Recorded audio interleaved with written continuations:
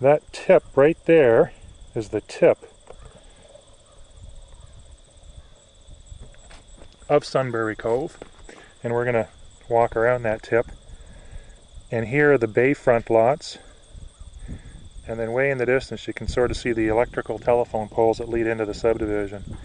And the land actually goes about 200 acres into that bay. Further than the eye can see, somewhere around there. This is the sign you'll see when you turn off route number 11. Okay, so this is the entrance to the subdivision here that we just came in.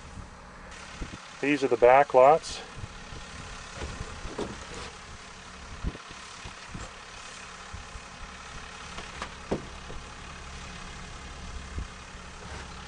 These would be the waterfront lots. These are the waterfront lots across the bay.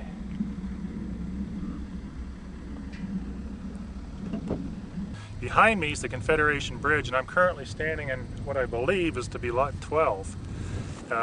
Let's see if we can zoom in on the bridge from here.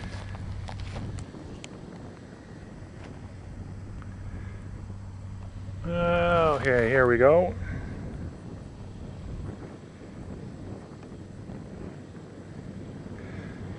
We're not even at the shore yet, so that's the Confederation Bridge, and over to the across there is New Brunswick. Okay, so we're standing at the bottom of what should be lot 11-12. Maybe, and then towards the trees here, lot 14. Hopefully you can see me okay. And I'm just going to pan around. We're going to see Ives Point in the background there. Actually, it was the site of a few of our first spec homes, or the developer spec homes that I sold. And we're going to see in the distance Summerside, actually, McCollum's Lighthouse, which is just across from Summerside, and then Bedeck, Fernwood, the bridge, and New Brunswick.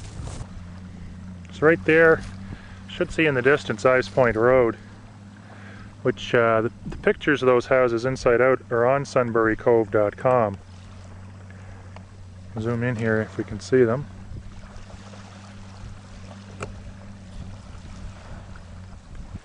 There we go. It's as close as I can zoom.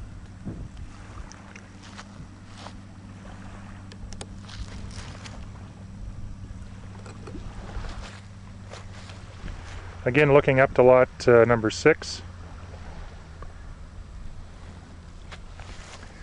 Now we're looking at lots probably 13 through 11.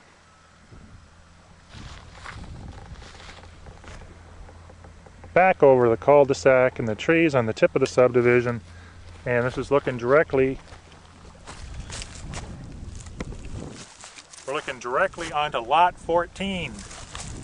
Let's go down to the beach. Okay, here I am standing on the beach. One of the nice things about Sunbury Cove is not only are you surrounded by at least 1,000 acres of wildlife, the subdivision itself owns 200 acres that are not developed and probably won't be developed for some time, but you have miles and miles of beach to walk. Right around behind the camera there's a natural wetland. We'll try to get some shots of that. It goes over to the bay here. You can actually follow the bay around. And this way here, we end up at what's called Union Corner. But just before that is a natural freshwater stream. It's only a couple feet deep at best of times. And we'll try to get some shots of that as well. But I'm just going to give a quick view of the beach. And like I said, it's going to change. The tide's going to go out. It's going to come back in. The seaweed's going to disappear. It's going to come back in depending on the time of year, the season, and everything else. So here we go. Just lowering the camera here to the beach. And if we zoom in just slowly, there's a little tip out there of land, probably somewhere around lot number 8 or 9.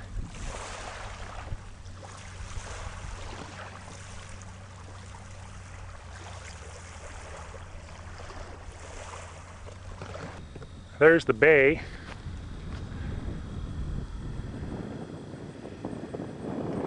And then there's our lots right up to 20 or so. There's the continuation of Strang Road.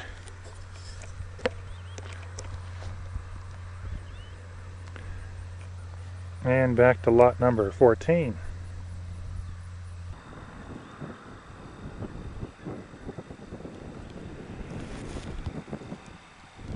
It's phenomenally peaceful out here. You can hear birds, and you can hear the crickets in the lawn. Fortunately today you can hear the heavy equipment, tractor in the background, but that won't always be here, obviously.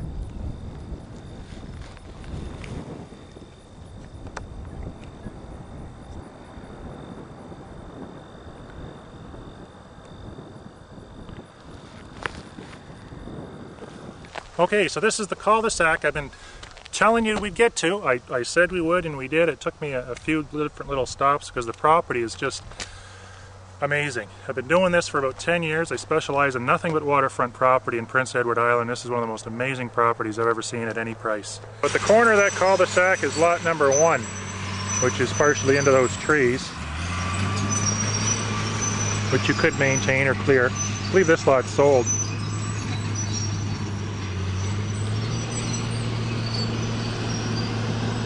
Beautiful, beautiful views throughout. So again, we're probably looking across the water at what's called McCollum's Point. There's a lighthouse out there. I don't know if we can zoom in on it here.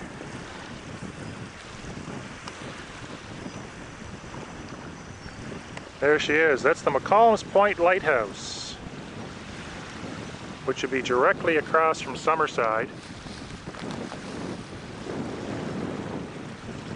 And then that's located in what they call the deck.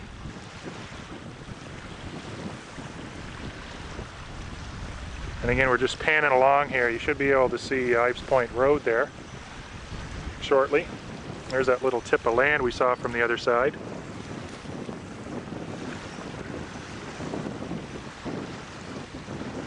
There's Ives Point Road. I'm just going to zoom right back here.